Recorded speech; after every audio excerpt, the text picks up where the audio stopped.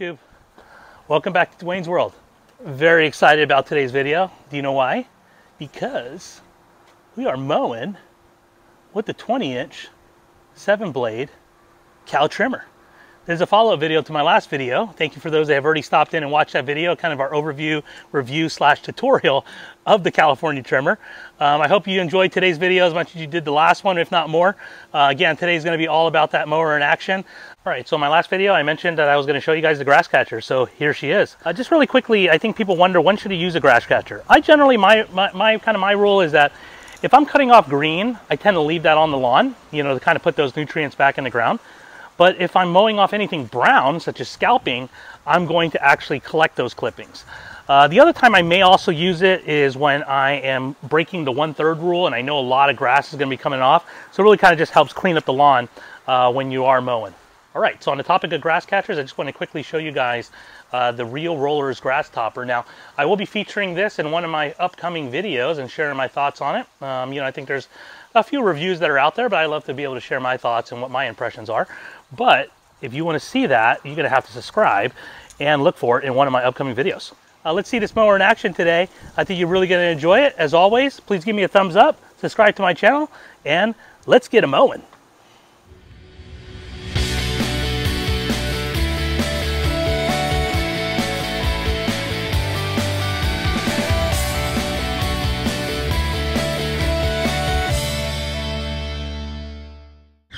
So I just want to point something out here on the height of cut adjustment bar on the cow trimmer.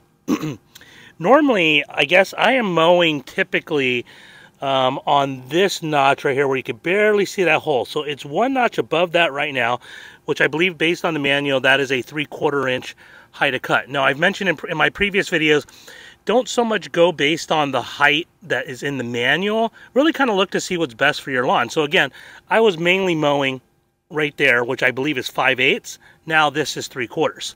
So let me come over to my lawn here. I want to show you guys something here. I really want to highlight why it's important. I mentioned this in my last videos, why you want to use your eyes as your height of cut, sometimes more so than the measurement. When you look here on the right screen, that stripe right there, I ran that at 5/8. So that one notch below that I showed in the previous video clip. With that, I was noticing I was starting to scalp. I wasn't liking that quality of cut. Now, on the next cut row over, I bumped it up one. As you can see right there, or those couple of stripes there. That is being cut now at 3/4 inch. Now, again, I don't care whether I'm cutting at 3/4 or whether I'm cutting at 5/8 or what that actual number is. What I care about is what does the lawn look like.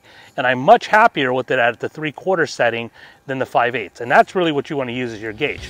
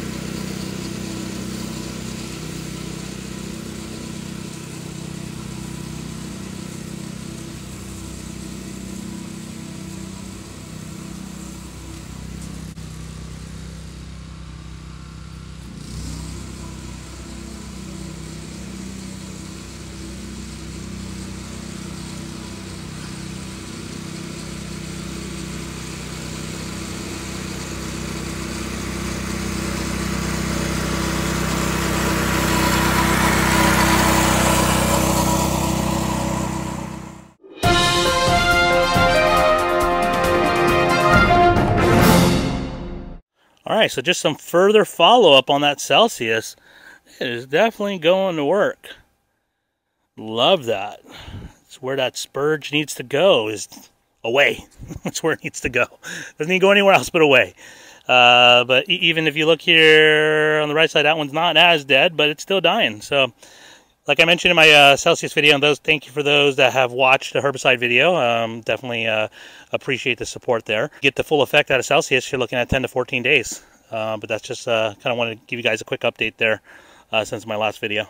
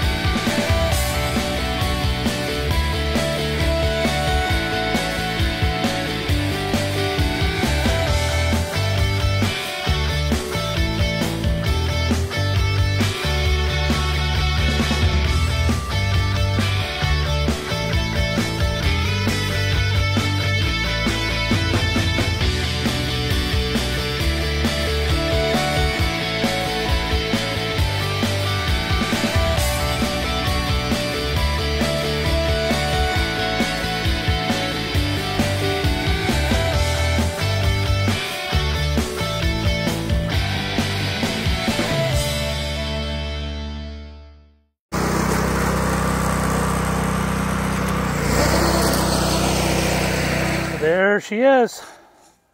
Single stripe action today. No double stripes. Too tired. It takes a long time, but I love it. It takes a long time to put these YouTube videos together. But I do it for you guys. I hope you guys enjoy the content. I'm really enjoying it. Be able to mow, be able to really talk about things that I'm passionate about. Not only that, I want to be able to get out content to you guys as quickly as possible. And if I'm outside mowing all day long, who's going to be inside editing? You know, Dwayne's World is a big corporation, but it's not that big. People need days off, and people need to take care of their families, obviously. So putting into work. But look at the result. It looks great. Can't complain about those stripes. Especially the fact that it's not even that sunny today, and I'll kind of just flip around the camera here to kind of show you guys that. You can see it's not very sunny right now, so a lot of overcast, which I love. Definitely gave me the motivation to come out here and mow, not having to be under the heat. Although it is hot. It is hot. I'm not going to say it's not hot. You know, some people say, Dwayne, you're doing it wrong. No, you're not supposed to do that. You know, 5/8. If that's where you're at, you should have stayed there. Well, you know, it is what it is. You know, I kind of looked at it today, and I showed earlier in the video why I chose to bump up the mower. Some people may say, well, you should have just hard cut it then. And I get that, and I could have done that. But at the same time, there's nothing wrong with this height. You know, I get if you're, you know, mowing your grass at 1.5 inches and, you know, it got up to 2 inches now, and it's just not really looking good anymore. But pretty much Bermuda looks good. That sweet spot is generally between 3/4 inch and 1 inch, not 1/2 inch. So as low as we want to be able to cut our Bermuda, you know, I think especially for the mowers that I like to use or the mowers that I feature on my channel, it's really about that homeowner, right? And most homeowners are not going to be mowing as crazy as some of us lawn enthusiasts where we're out here every couple of days mowing. Realistically, if you can mow your lawn twice a week, you're going to be in really good shape. And if you have a height of cut that is just really unrealistic, you know, it's not going to be fun out here every day in 100-degree weather mowing. But really, I can't say that I'm not happy with this quality of cut. Looks great. You know, the cow trimmer is definitely sharp. I keep it the reel pretty well sharp there. You know, I love the and as I talked about in my first video, the reel to bed knife clearance adjustment. So easy on the cow trimmer. Absolutely love that. Definitely have a leg up on the competition there. Speaking of competition, you may be seeing in one of my future videos a cow trimmer versus McLean comparison.